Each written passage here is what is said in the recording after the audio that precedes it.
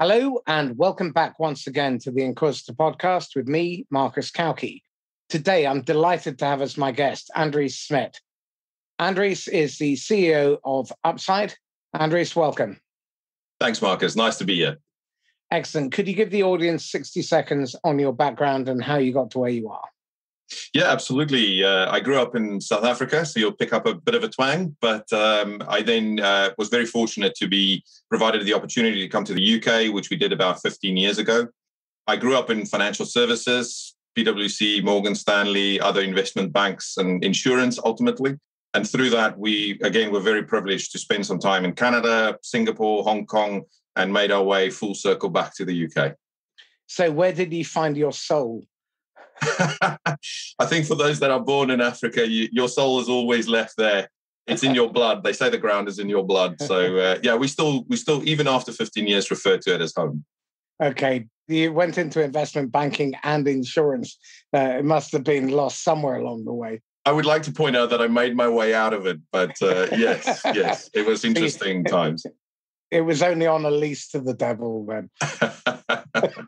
Excellent. Okay. So tell me a little bit about open banking, first of all. Upside is an instant cashback solution that uses open banking. I'm sure many people aren't aware of it and the implications. So can you give us a quick introduction to open banking and what it means to organizations, particularly in respect to their marketing? Yeah, absolutely. So two parts to that. The history of open banking post the 2008 crash and the financial crisis we had.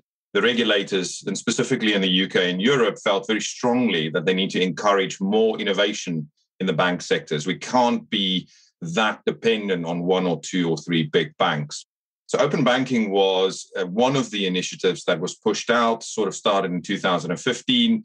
And it is this notion of that actually your banking data belongs to you, the account holder, the user. And I mean, clearly that is important and true, something that we prescribe to, but that's a movement across the world, actually, where it's not just open banking now, it's also open data, where there's a lot of thoughts being put into actually users should own their own. So that's where it came from. In a nutshell, what it is any person, you or me, can give any other third party access to the last 3 years of our bank accounts. Initially, that might feel a little bit scary, but actually, if you think about the time it could save you, the ease in which it allows you to do things like loan applications or mortgage applications, you can just short circuit so much in terms of those painful situations where you need to fill in endless amounts of forms. At least that's where it started. And then over the last 2 years or so, with the maturity of the technology, the level of innovation on the use cases became more and more into what we have today, where you can do anything from a credit score, apply for a loan, a card, you can apply for your rental applications through open banking, or like we do, you can even get some frictionless cashback as well. And what do you mean by frictionless cashback? By implication, there must be frictioned cashback. Yeah, absolutely. Well, I mean, I'm always perplexed by the paradox that we have in what's called rewards nowadays. So I'm going to reward you and say thank you, but then I'm going to make it as hard as humanly possible for you to get your reward by forcing you to click things or, I hide quite a few things in the terms and conditions. In my mind, those conditional rewards are not real rewards. And it shows in the numbers, the adoption rates for those kinds of rewards are anywhere between 8 and 14% on average. Some do better, but that's where we see it established. Now, we had a big point of differentiation around that because we believe in unconditional rewards. There should be no catches. It should be cash and you should be able to do with it whatever you want. And also, in terms of your question around frictionless, it means it needs to accrue to you without you having to do anything, without you having to remember a card or a coupon code or a piece of paper. And what open banking allows us to do, with your permission, we monitor when you shopped at the right shops, and then the money just appears in your wallet. Right. So this must have some pretty serious implications for marketing. Obviously, recently, there's been a huge shift away from third-party data. And this is first-party data. So what are the implications, first of all, of the removal of access to third-party data and cookies? Yeah, we're seeing a lot of a scramble in the market over the last 3-4 months, both with Google stating that they are going to remove third-party cookies and introducing their own form of tracking, but also through Apple and their implementation of iOS 14.5, which meant that a lot of marketing initiatives is no longer accurate in its measurement. So you can still do your ads, but you don't know whether they work or not. And there's a lot of movement in the industry right now trying to figure out different ways to do that and track it. Now, what we are professing is actually first-party consent is critical. Cookies got us into the trouble we are in over the last decade or so as a society, because it wasn't clear to users what they were opting in, or sometimes not even asked to opt in. So that's why we got to the stage where cookies are being removed. That, alongside all the privacy movements, GDPR here in the European Union, but also in the UK, great advocacies for users and saying that you are in control and you should have the decision as to who and what you share with who. Now, with cookies going away, marketeers are going to look for alternatives. And industry, as you would expect, is already working on that. There's quite a few alternatives in there, which we're probably not going to get into today. But one of the alternatives which we're professing for is spend data, because spend data is accurate, it's valid, it doesn't just show intent, it actually shows what users have done. Lots and lots of people look at lots and lots of websites, but the percentages of those that actually conclude and buy is very, very little. I mean, we're talking of fractions of percentages, whereas your spend transactions is what you've actually done. There's a very interesting book by Shoshana Zuboff called The Age of Surveillance Capitalism. And if you haven't read it, it's definitely worth a read, because it shows you just how deeply your data has been abused. And so by opting in and by giving consent, you're clear about how that data will be used. And from a marketing standpoint, it must be immeasurably more valuable to have first-party actual spending data, because if you've got 3 years of historical data, it also must mean that you're getting current spend, and therefore you must be getting comparative spend as well. So as a marketer, this is kind of the holy grail, surely. Absolutely. That's how we think about it. In the past, there was way too many pray and spray approaches when it comes to marketing. We were all hunting for hundreds of thousands, if not millions of people on our email lists. But it's actually quite pointless if you have very little engagement on them. You can have 1 million people on an email. If nobody opens your email or responds to it, then what's the point? And therefore, having more and more specific, detailed situation of exactly who your customers are and exactly what they do, that is super, super powerful, because now I can have a real relevant conversation with you. Everybody, it's not so much now, but 2 years ago, big data was what everybody was ranting and raving about. Actually, small data, detailed data, first-party consented data, really, really understand who Marcus is and where he shops and what he likes or do not like. That is really powerful, because now you can have a relevant conversation with each one of your customers. Certainly, big data is being poorly used, according to Forrester, by 93% of organizations that collect it. So they're collecting these lakes of data and they have no idea what they're to do with it. I also see this with email opt-in lists. And I'm speaking from personal experience, but also having asked this question of literally hundreds of people, the number of people who've opted into lists, and often, certainly from a consumer standpoint or even a B2B side, you'll often give your crappy email, the one that you have no intention of ever looking at. And it's kind of the one that they've just spent 10 or 20 quid to acquire that email address. And in the consumer world, I know that people will often give 4 or 5 emails in order to get those offer codes on multiple occasions. So they're effectively just spending money to acquire emails of their existing customers multiple times over.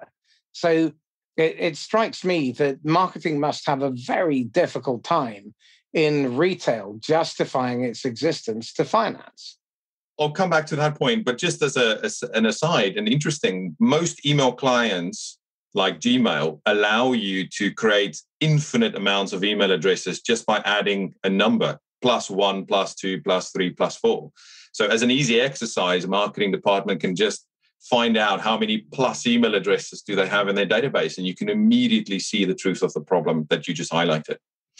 Going back, though, the reason why I am personally so enthusiastic about open banking is we think of what you spend, what you do, we think of that as the spine of data. It's the one true ledger of life.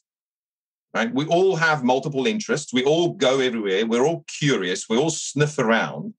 But actually, what you do is captured in your bank statement.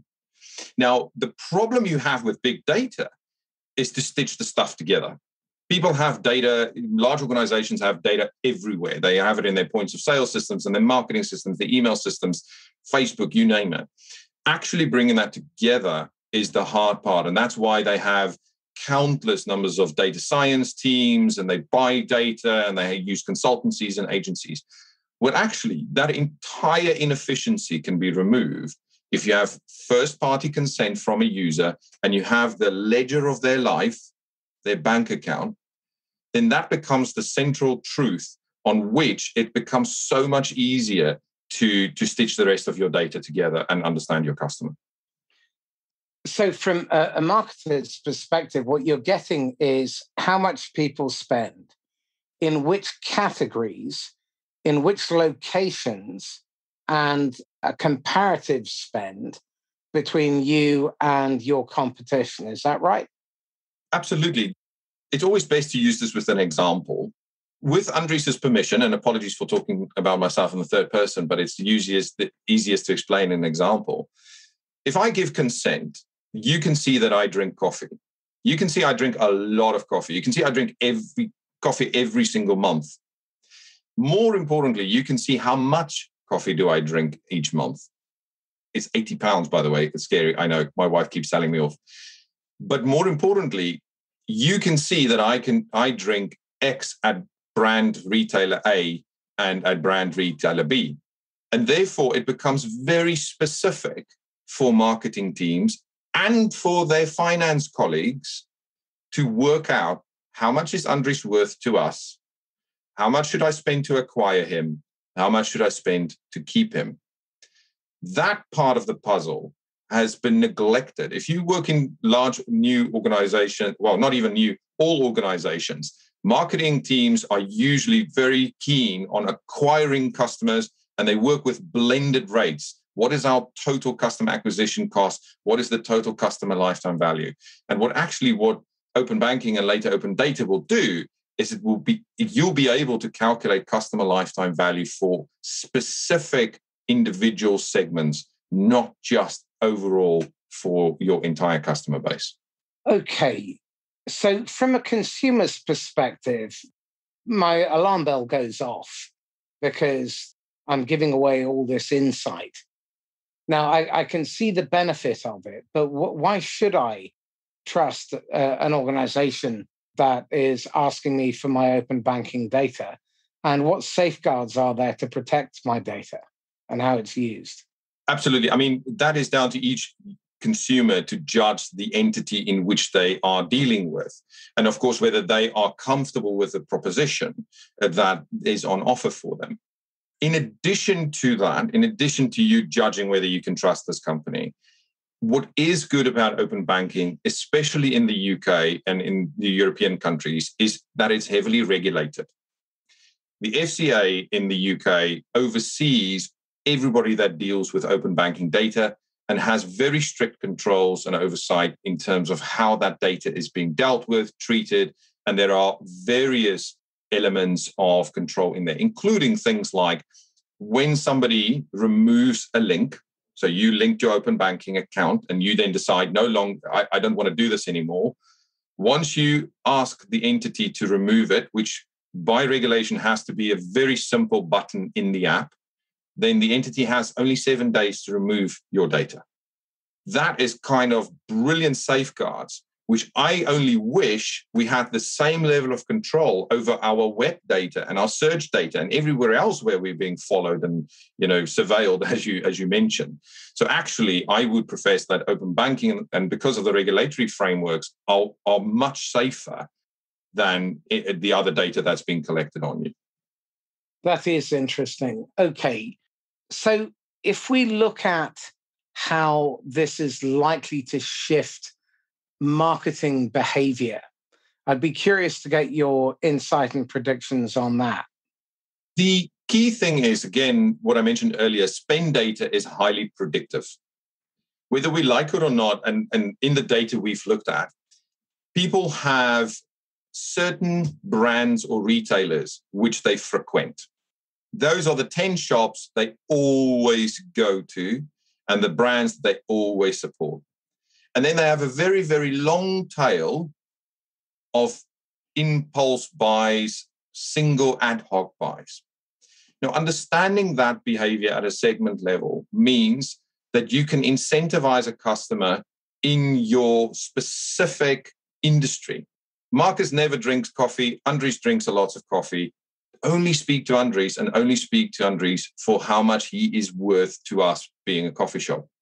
And I think that level of sophistication is where marketing and finance can once and for all be reconciled. For so long, the marketing department has been talking about the good work that they've been doing, but the finance colleagues will keep complaining and saying that I can't see it fall to my bottom line. How do I know that you're acquiring the right customers? How do I know you're acquiring profitable customers? Now, what this new movement will do is it will give both departments clear understanding of who the customers are, whether they're profitable, whether they're staying, whether they're lapsing, and how much they are spending in their specific segment. So this is bringing marketing certainty, and it's allowing you to be relevant at scale in a hyper-targeted way. Because I think one of the biggest myths that's been going on for the last few years is this whole idea of personalization at scale. And it doesn't work because you get dear first name emails and stuff like that. The thing I'm really excited about as a business person is the whole idea that you can segment in such a way that you can be really relevant and timely, and the offers that you can bring are going to be extremely valuable to the individual, which makes them compelling. And surely that's the holy grail of marketing, isn't it? Absolutely. And it's again, not just when you acquire them. Absolutely. Everything you've just said, Marcus. But what you can also see is you can see the journey a customer goes on. The moment Andries starts drinking more than his 20 quid of coffee at a specific retailer, that's a clear signal that the relationship is changing, and vice versa. Andries hasn't drank coffee for the last 3 months from us, from our brand. That's a very clear signal that you need to intervene very quickly and very specifically. For too long, people have been thinking about marketing as new customer acquisition, existing customer service or loyalty, and reacquiring lapsed customers. Actually, if you have the ability to see spend data, you can have lead indicators as to when a person's behavior is changing, and therefore you can reach out back again with relevant rewards to make sure that you maintain the business. So how long has it been since a customer last transacted with you? So you've got recency, and be able to target those people because they're most likely to be responsive to promotions. How frequently they interact with your brand or with your products, and how much they're spending within a clearly defined time frame.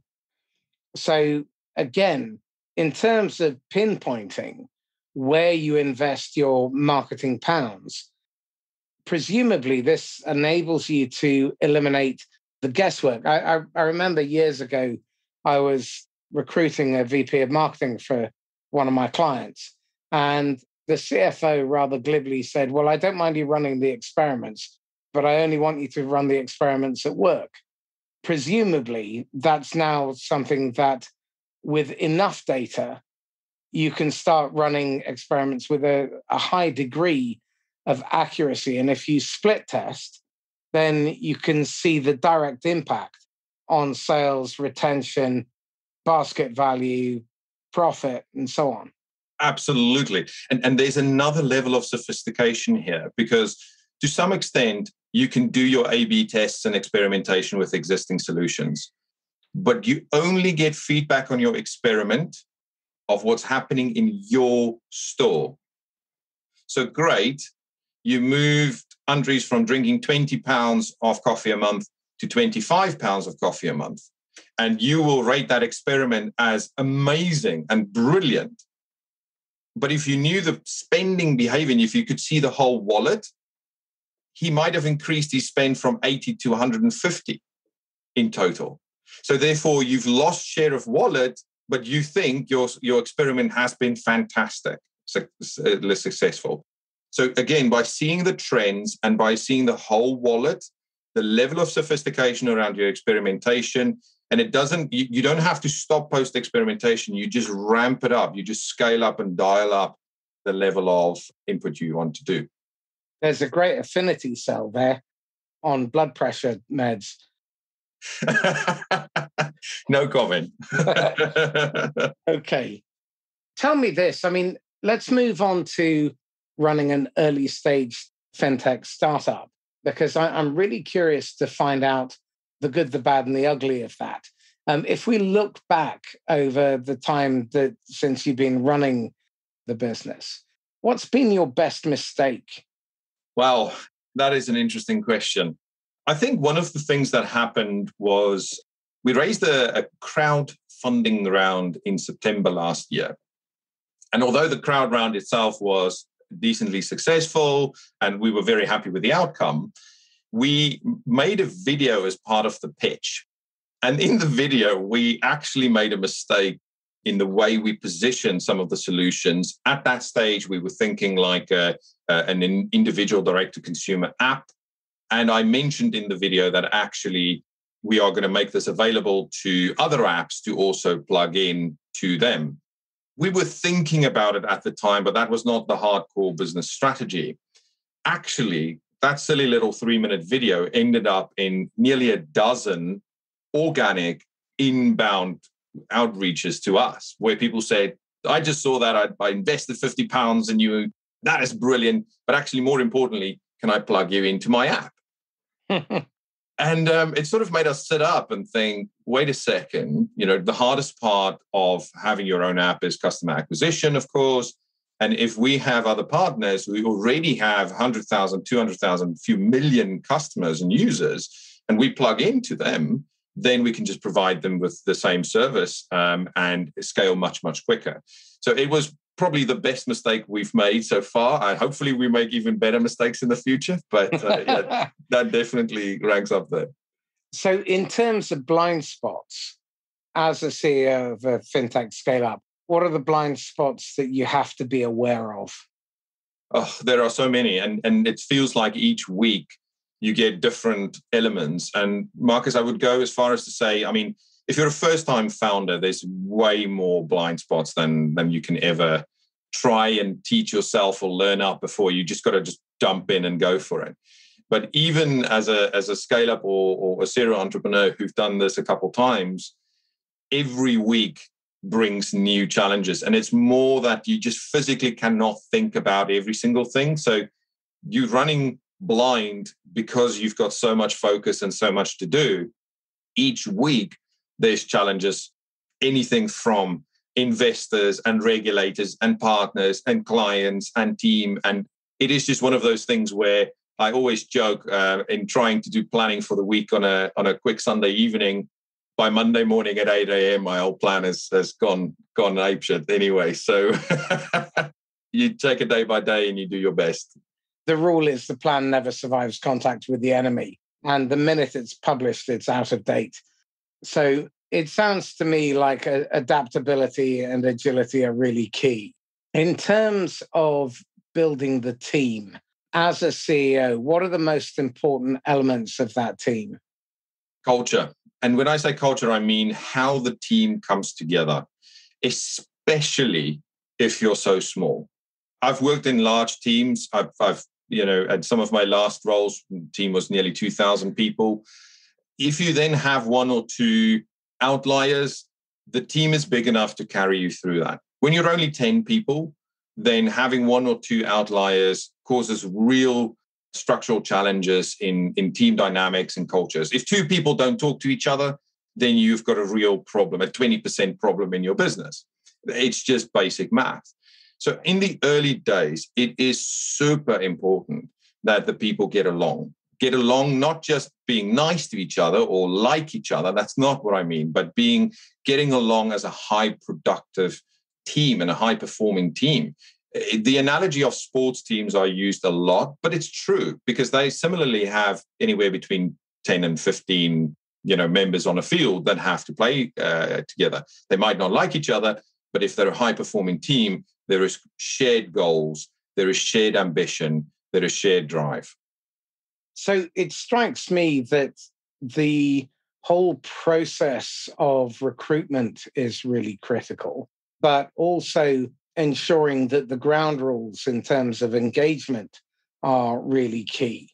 So let's deal with the rules of engagement, first of all, in order to ensure that you can enter into constructive conflict, because I suspect it's very unlikely that everyone agrees all the time.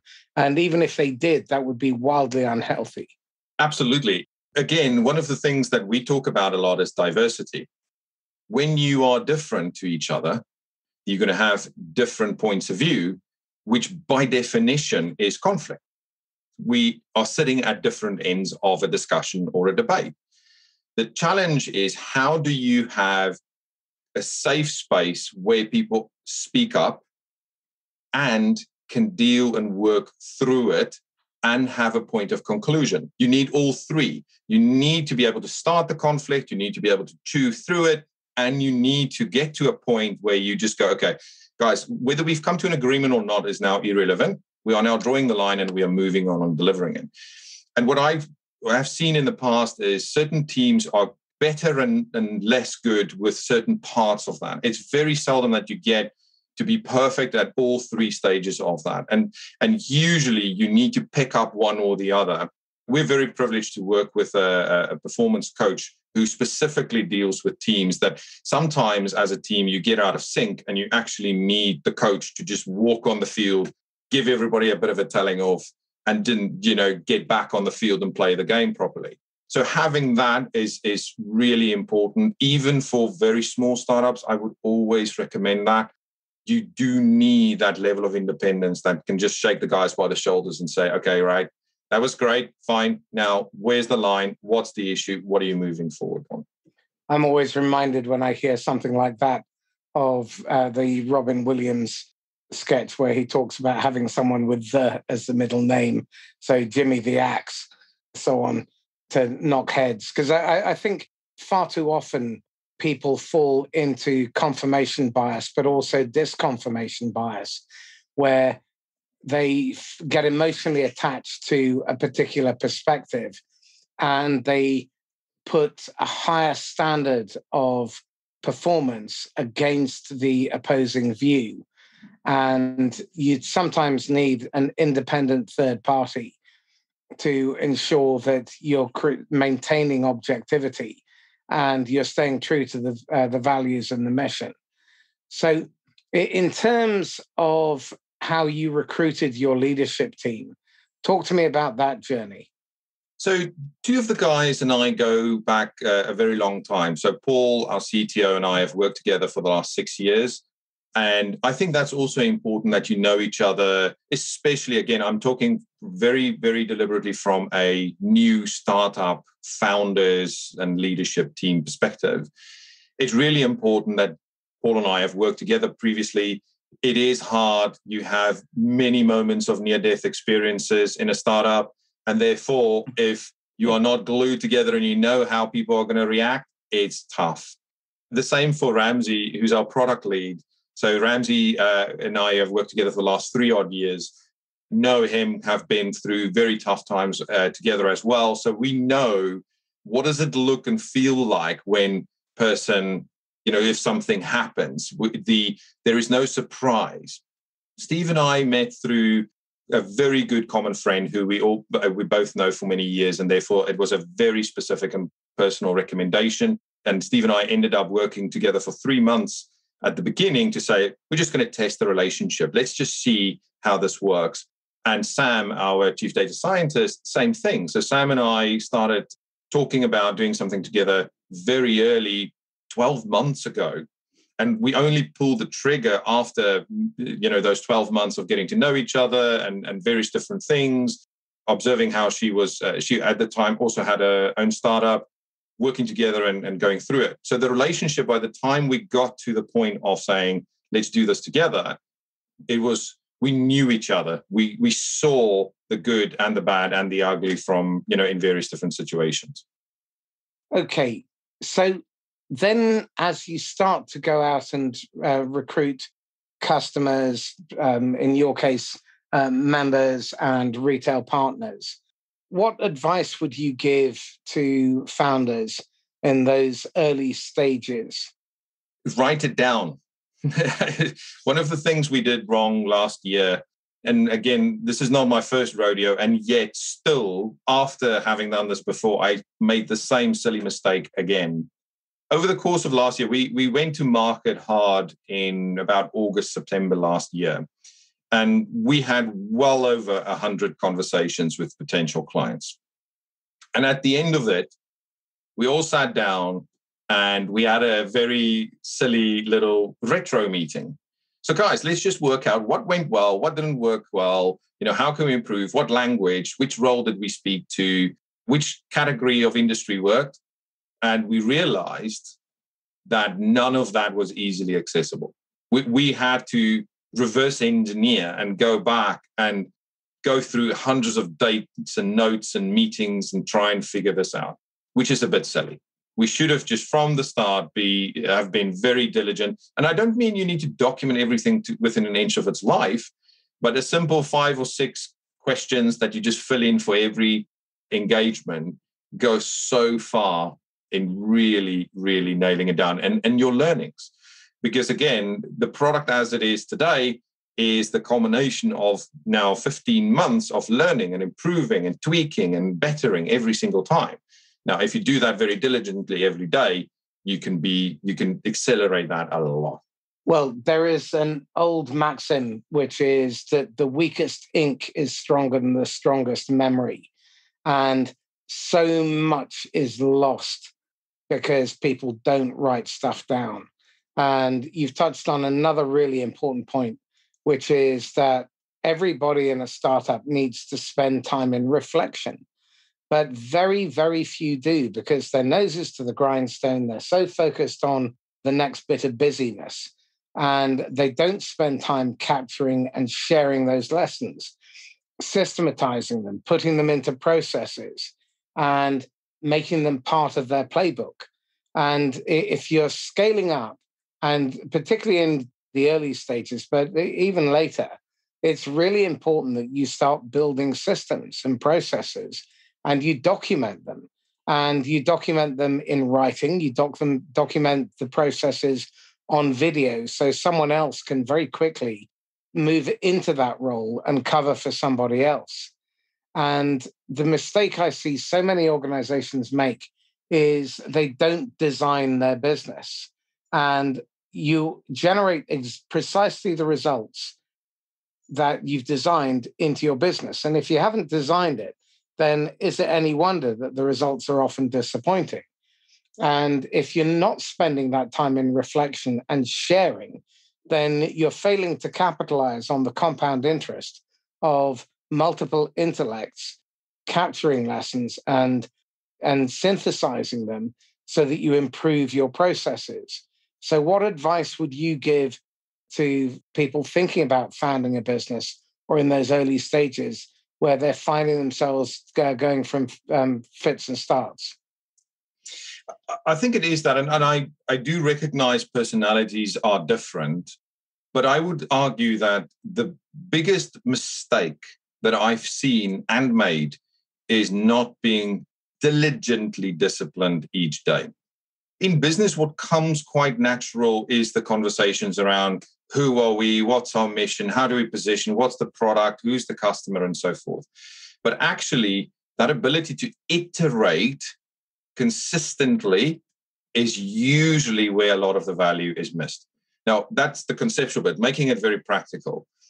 If you're trying to hunt customers, get an Excel sheet, put all your targets in there, keep diligent notes, add every single time you speak to somebody new, you add them in. Every single time somebody says no, you document and you take out.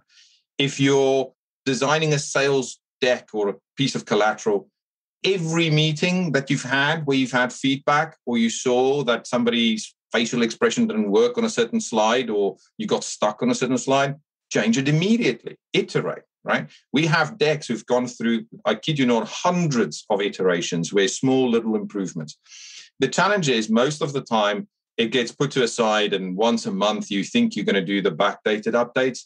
It doesn't work. It never gets done. There's never time. You have to make those improvements right there, right now. You know, if you're, I once read a book about Toyota and the Kaizen process and how they improve it. And that philosophy, although there's a lot of things I don't agree with, what I do agree with is the fact that they fix it immediately and improve it has stood me in good stead in business for a very, very long time, because that is when you have the moment. That's the moment of pain. That's the moment when you have the energy to fix it, do it, and then you're just that one little bit better the next time and the next time and the next time.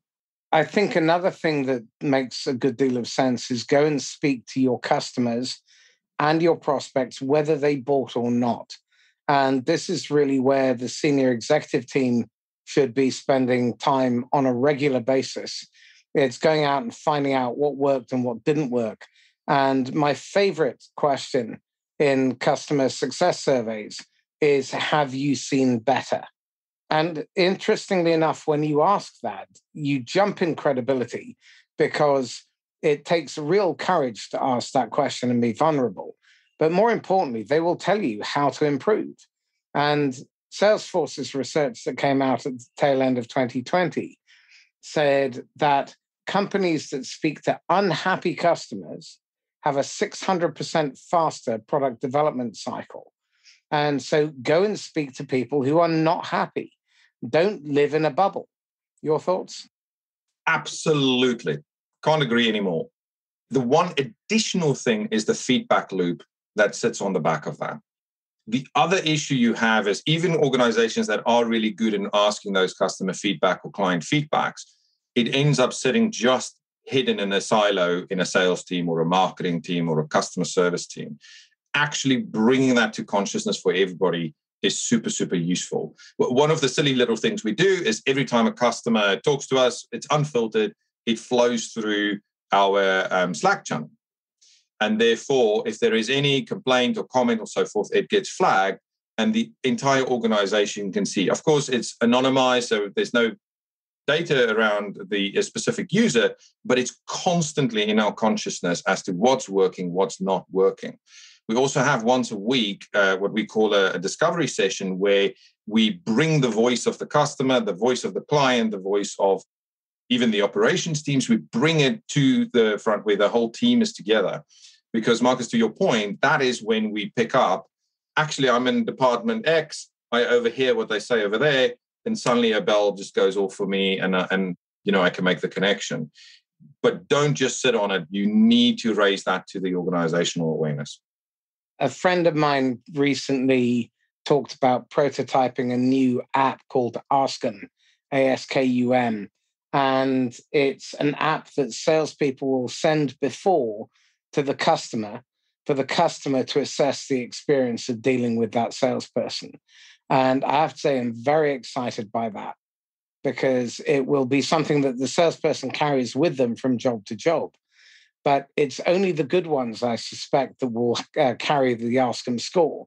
Because if you're not very good, you're definitely not going to want that score carried around with you. But I think it's really important to get that feedback from customers and from frontline staff.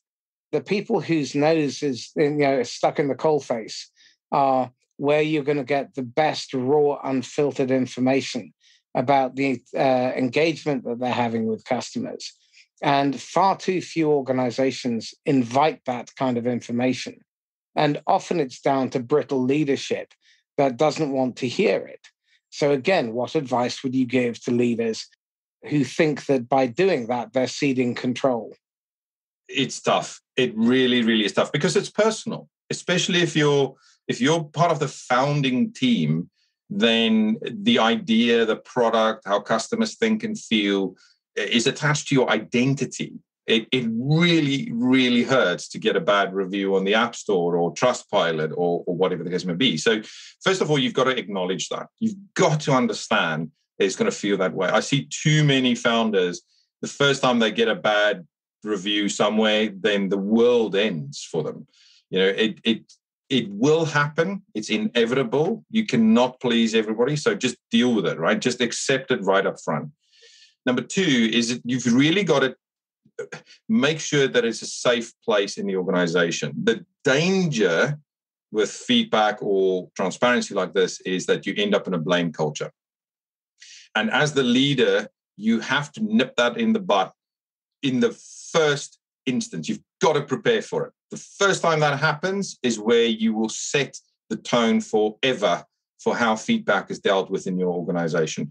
If that first meeting is a slaughter where you just go after the person and you try and find out who's to blame or who did something wrong, then as long as that organizational team exists in that format, you're going to have a real problem because people will hide the bad stuff, they will greenwash everything and so forth. So my only word of, experience would just be is you've got to prepare for it, right? You've got to be ready and capture it and deal with it and set it up in the right way. Once you're over that hurdle, I promise you'll get many, many more criticisms and feedback and complaints and so forth, but you'll be prepared for it. And actually, when you as a team deal with it together, it's hugely unifying. The team really comes together, actually, and it has a double positive effect, but you've got to set it up in the right way. Well, it's, again, really important to understand the difference between role, what you do, and identity, who you are.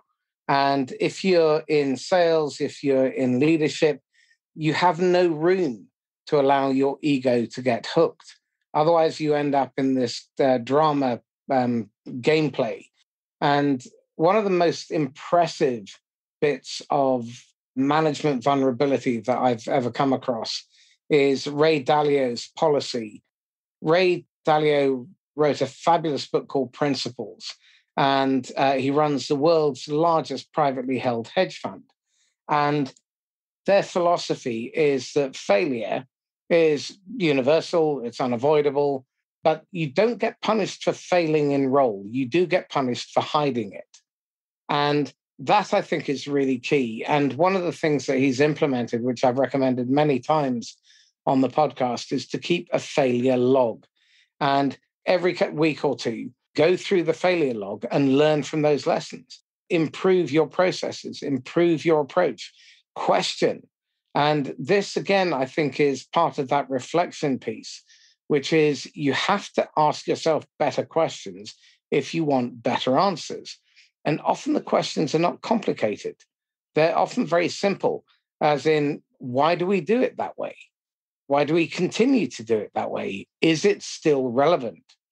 But far too often people suffer from attachment, and that attachment gets them into trouble. The Buddha said it better than me, that attachment is the root to all misery.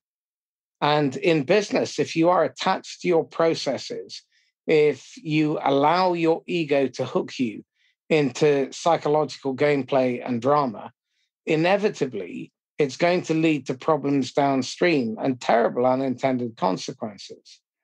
Andries, tell me this. If you look back over the last 12 months and you could wave a magic wand, what would be the one thing that you would have chosen to do differently right from the off? It's a very tough question. I believe things follow a sequence, and there's a you have to go through a process of learning to get to where you are. So it's really, really hard to say that actually what I would have changed in terms of the product or what I would have changed in terms of the business. I think the one thing is we probably could have built some of the technology faster. I took a specific approach in how we created the technology and how we tested elements. A lot of the hypotheses were correct. A lot of the things that we ended up building was the right things, but we wanted to go through proper process and making sure that it is all tested and checked. We probably could have moved a little bit faster, if I'm brutal. But again, that is hindsight. It's the luxury, that nobody ever has in business. So I'm pretty pleased as to where we are and how far we've come, to be honest. So, I will bank what we have. Well, I'm curious about what that means in terms of risk appetite and your philosophy and approach towards risk. I take very, very seriously that the investors that have put money up for us, we have a large cohort of our own staff that's invested money. That's a big responsibility. And therefore, I want to make sure that every big decision we make, where we're betting the farm or we're fundamentally picking a strategic direction, that we do that with the appropriate level of understanding and the appropriate level of validation. I don't like, and this might just be me personally, but I don't like these massive big bets where, my gut says this is the way to go and then we just bet the farm. I do that a lot on small decisions. The opposite is also true. If it's a small decision where even if we fail, it's half a day or a day's worth of rework or whatever, then it's almost counterproductive to think about it too much. Just do it, just go on and see and test it. But there are a few, and especially big decisions, where I like to call a timeout and actually for the team to regroup and for us to talk through it. We actually have something called Chew the Fat Friday morning for 2 hours where we pause. We literally pause the whole business and we just say, okay, we really got to think through this. This is an important decision that usually never gets us to a conclusion because it just flushes out more questions and more things that we need to do. But the clarity of thought and almost the emotional flag that we raise to say this is a big decision is super important for the organizational consciousness. And what are the ground rules associated with the Chew the Fat meeting? Counterintuitive, no agenda. Everybody has to speak up. And this is deliberately where we're not allowed to talk about day-to-day to-dos and tasks. And it's actually quite beautiful because we've never said that. That's not written down. I'm trying to verbalize what's just happened in the sessions. It's very reflective. People tend to not sit back, tend to be nice sparring back and forward. But we've deliberately tried to put ourselves out of a different mindset because we have all these little rituals, as many, many businesses do, which is very task orientated. You walk in, there's a list, there's a thing, you run through it, there's owners, there's dates and so forth. But in a Chew the Fat, it really is about being with the problem as much as we can. And how do you go about synthesizing different but related ideas in that context then? It happens quite natural, to be honest. Again, the beauty of not having an agenda is everybody has fair chance to bring either new ideas or new problems to the fore or dig up old problems. That's also quite liberating because sometimes there's reasons why certain things reoccur and then we have to have the ability to raise them again, even though we've spoken to it. Now, when it's an action and when you're in delivery mode, then that causes all sorts of friction and people feel unhappy because it's all about progress. A Chew the Fat is not about progress. It's about being with the problem, as I said earlier. I'm sorry, I'm struggling to articulate that, but it's really hard. If you're sitting in that, then it's the way it makes you feel and the way your brain thinks in a different way. Certainly, I find that working collaboratively with others allows me to spark off them and join the dots in ways that I can't on my own. And as a CEO, I'm curious how you manage the isolation that many CEOs feel, because obviously at the end of the day, people are looking to you for leadership. And it must be an interesting challenge to manage inclusively, but also know that at the end of the day, you have to make a decision. Yeah, I think I'll acknowledge, I mean, being CEO is a lonely job, but I think it's lonely for a different reason. The point is, you've always got to be conscious of the shadow that you cause. And therefore, where, yes, we all have our bad moments and our outbursts and our moments of depression and, being worried about the business, you've got to be really selective in terms of when you are vulnerable. That is dangerous. I've been in situations where being too vulnerable completely the whole time and so forth doesn't relay the confidence that is necessary. That is, of course, unless you have a very, very strong team. The beautiful part of having a very strong leadership team is, as a team, you can carry the confidence. And I'm very, very fortunate and grateful to have that at Upside. But that was not true for many other businesses I were in. And if that's the situation, if you do not have a confidence layer that lives at the exec team, then it's an impossible job as a CEO. It's a very, very lonely and depressing job, because you can never be vulnerable, because then the whole business has ructions around the confidence, whether it's investors or even team members, new recruits, and so forth. So my encouragement would be, really make sure that you surround yourself with a very few close leaders who understand that, who have been through that situation themselves, if possible. I'm a bit of an oversharer, so we talk about that. I just tell my team, we have this wonderful tool which our performance coach have given us. It's a line. That's it.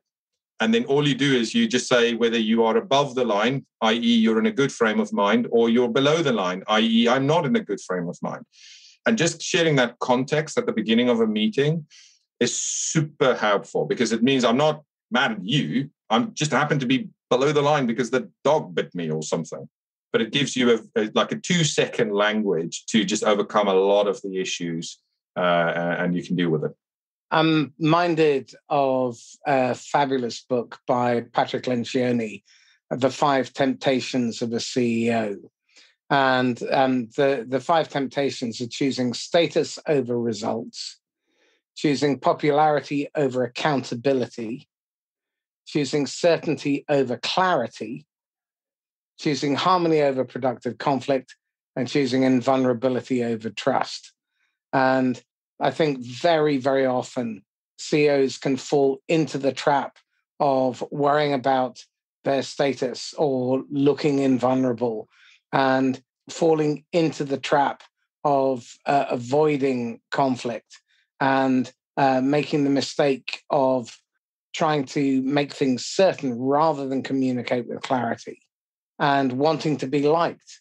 And again, from my experience with working with a lot of CEOs over the years, is the best don't fall into those traps. They do, but they recognize it. And they also have a good lieutenant or a coach who reminds them when they're getting too big for their own britches. So who do you take advice from? We've got a very extroverted team. So my team constantly remind me whether I am falling into one of those 5 traps. But also Jamie, our performance coach, one of the wonderful things is, again, I've worked with Jamie in previous organizations. We've known each other for nearly 5 years now. He's bold enough to just push my BS button and say, look, no, that's not what you mean. That's not where you are. What's the real situation? It's very liberating. But again, that doesn't happen on day one. That comes from years and years of working together and having a relationship where you can just cut through and really get to the heart of it. But it is critical. It is absolutely critical. And I would highly encourage everybody to make sure that you have that accountability buddy. So we've come to the top of the hour. This is whiz by. So you've got a golden ticket and you can go back and advise the idiot Andries, age 23. What advice would you give him? I don't know. I really don't know. I've had so much fun during my life. I think one thing I would have prepared myself is, so back in 2010 to 12, one of my previous businesses. When you were 23, of course. No, thank you very much. Not true, but I'll take it. It's the comforting filter lens that you've got on here. So in 10, 12, I had a business which we grew way above expectation. It caught us off guard, but it made us cocky. We thought this was the one. We thought this is the meal ticket. We are going to ride it all the way to the top. And actually, we experienced some leakage in the business model. So big traffic, big consumer base, but actually no profits. It just didn't manifest into margins. And when that then ultimately failed and closed, again, it was this point of identity. I felt like a failure. Well, be clear, I did fail because I did not spot the problem and I did not fix it in time. That was a function of role. Well, absolutely. But it took me a good 2 years to work through that and get to the other side of saying exactly what you've mentioned earlier. This is not about your identity. This is about the role. This is about the learning. This is about working through it. So, I would have slapped the 23-year-old me in the face and just said, look, you're not going to die. Right? Do your best, keep cracking on the various different things. I think it was now when I look back at that, I feel it was a critical part of my development. It was super important for me. It has enabled me to do a lot more understanding and learning around strategy and around business models and really trying to look around the corner and plan better for business. But just don't take it that personal, I would argue. And that's the advice I would give. Interestingly enough, that mirrors the advice that Daniel Marcos gave on the podcast. Daniel is Vern Harnish's torchbearer around the Scale Up Institute. And he grew a business to 200 million and he thought he was invincible. Then Lehman's crashed and overnight, literally just everything disappeared because he was providing Latinos subprime mortgages in the US. And Andries's eyes bulged at that moment. So literally from one day to the next, 200 million to nothing. And it took him a long time to recover from that because the inner dialogue was telling him he was a failure. And it was only when Vern took him aside and gave him a bit of a psychological beating to get him back on track. And he ended up running Google in Mexico quite soon afterwards. And then he decided, because the coaching that he was doing, and he's helped 500 CEOs scale their business since. So interestingly enough, that beating, both by the market and by Vern, I think has paid dividends. And almost never do you get any really good sustained lessons from your victories. It's from a damn good kicking. Unfortunate, but true. Excellent. Okay, so what would you recommend people read, watch, or listen to in order to help them build a really good either career or a great scale-up business? Marcus, contrary to what most people will probably say, my argument is I'm less fussed about what you read as long as you do read. I've got two sons, and within reason, I should say, after that look you've just given me. But my point still stands. In terms of personal development or business development, one of the wonderful things that I fell into when we immigrated out of South Africa. In South Africa, you drive a lot. Everything is so far. You spend hours and hours a day in your car. And this was way before audiobooks, of course. So when we fell into the UK and started commuting on the trains, I had this half an hour, an hour and a half a day, which I didn't know what to do with myself. And I fell into this rhythm of reading on the trains. And actually that has stuck with me for forever. I have a huge bookshelf with loads of books and different things that I just read constantly. I sort of try and follow my nose. So if there's a specific topic that is of interest, then I follow 3, 4, 5 books in that direction, and then I pivot the other way around. And I would struggle to recommend stuff because people are at different stages in theirs. My argument is find the first one, whatever it is, doesn't really matter, and then follow your nose. But do it diligently, do half an hour a day or an hour over a weekend, and just read, because you soon, once you've picked up the habit, the content will find you. It's really interesting. I think that so many people become functionally illiterate when they leave school or university, because the most they read are maybe the red tops and the sports pages. And that is a huge, huge loss. Since I was 21, I put in between 1 and 6 hours of study a day. And it's paid massive dividends because the exposure that you can get, and it's important to read widely. If you listen to audiobooks, there is a publisher on Audible called The Great Courses. And these are university lecturers, and they're all starred with reviews. So go for the ones that are good. But the mineral evolution of Earth was fascinating. Mr. Feynman in terms of quantum physics. But the history of China from about 3000 BC to today was absolutely fascinating. And what we forget is that history has a tendency to repeat. And I think many of us don't really read history. But what people don't realize is 3,000 years ago, the Chinese had an empire of 1 billion people. And they're used to playing the very long game. And if you don't pay attention to history, economics, psychology, and you're not paying attention reading widely in business, I think you're at a massive disadvantage. Absolutely. Okay, tell me this. If you look back at the best decisions that you have made around people, what were they and what drove those decisions? Over my life, there has been probably 4 or 5 teams which I'm super, super proud of. And I say that very specifically because picking one superstar is very, very hard. Picking a superstar team is even harder. And what I always try and do is make it in such a way where the team comes together and high performing. I was out in Asia a few years ago, and we brought together a whole team to deal with this large insurance companies, Asian and digital strategies. And it was a spectacular team. Came together over a few months, like 5 or 6 months. We pulled the whole team together, ended up being 9 people. And it was phenomenal. To this day, we are still in touch with each other. Before that, I was responsible for a large insurance company buying another one, and we were the integration team. Same thing. We were a team of 10. We built them up over 4 or 5 months. And to this day, we still stay in touch ever so often when we're allowed to go out for a drink or so, and achieved great successes.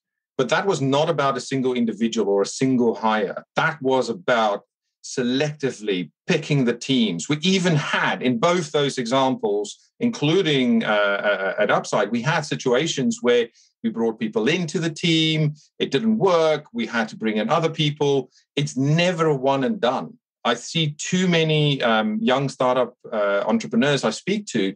For them, it is about hiring one role. That's their life obsession. I need to bring such and such a person in. Well, actually, you can't think about it. It's not a puzzle. It's not something that you just fill in, and once you've put in the little picture, it's done. It's a constant evaluation. It's a constant dynamics. It's a constant molding and moving and so forth. And at certain times, things don't work, and then you change, and then you mold it again and so forth. But I would say that would be the stuff I'm really, really proud of, is having had the experience and opportunity where I could do that now 3, 4, 5 times in making sure that we build that team. I think that's critical. Absolutely. And it's through collaboration that success is most likely to be achieved. The idea that you can operate as an island just is, I don't think it's ever worked, but particularly in this day and age, collaboration is the key to success in the future. And one thing, I read quite a few biographies, and one of the common issues I have with the media is there's always the hero that shines and, is on the front page of the book. Mm-hmm. But actually, if you go back through it, it was only through many dozens of other people that were at the right time, part of the organization, part of the teams, part of it that built that, into the trillion-dollar organizations that they are. And, for me, there's a lot about recognizing that whole outcome. I wish that they could put a picture of the team up. And I get the team changes and I get the politics involved and all those wonderful things. But I think the one thing I want those magazines and books to recognize and teach our children is that it is not just you. It is about the team. Get good at that and you will go far. I think that might be a cultural thing.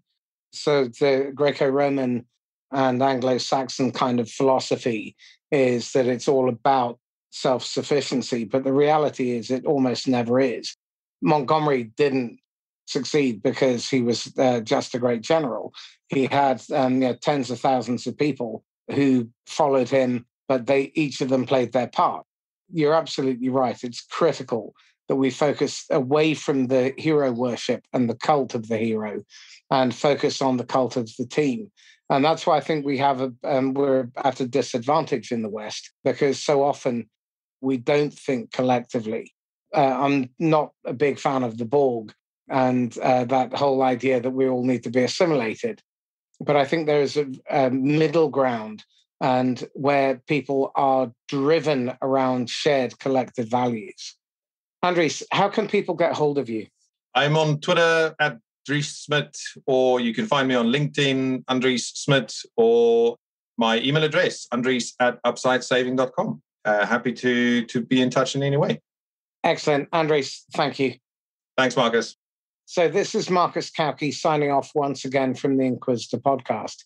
If you found this interesting, then please like, comment, share, and subscribe. And think of one individual who might benefit from it. Maybe it's someone in the marketing team, maybe it's a CEO or a founder. And please tag them and share this episode with them. If you want to get hold of me, my email address is marcus@laughs-last.com, or you can DM me on LinkedIn. In the meantime, stay safe and happy selling. Bye-bye.